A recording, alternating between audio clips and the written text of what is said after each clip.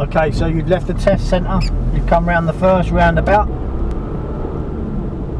This time they're asking you to turn right, following signs for Thamesmead, Plumstead or Woolwich. This time we're going to use the right hand lane on the approach. Remember, there are 3 lanes here. The left one goes ahead, the middle and the right here both do right turns. This time, because we're using this right hand lane,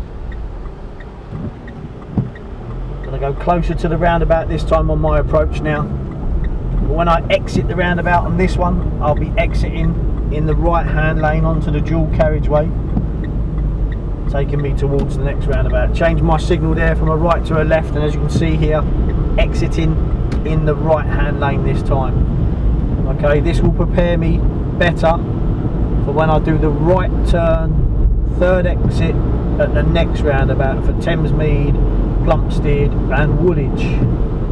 Make sure you check your centre right mirror here, doing a right signal, keeping closer to the curb, watching the middle lane here, because the middle lane here actually goes ahead second exit, but you'll get a lot of vehicles coming up in that middle lane and following you round the roundabout to your exit. So just make sure you're aware where everybody is. Change my signal from a right to a left just there and come off in that left lane.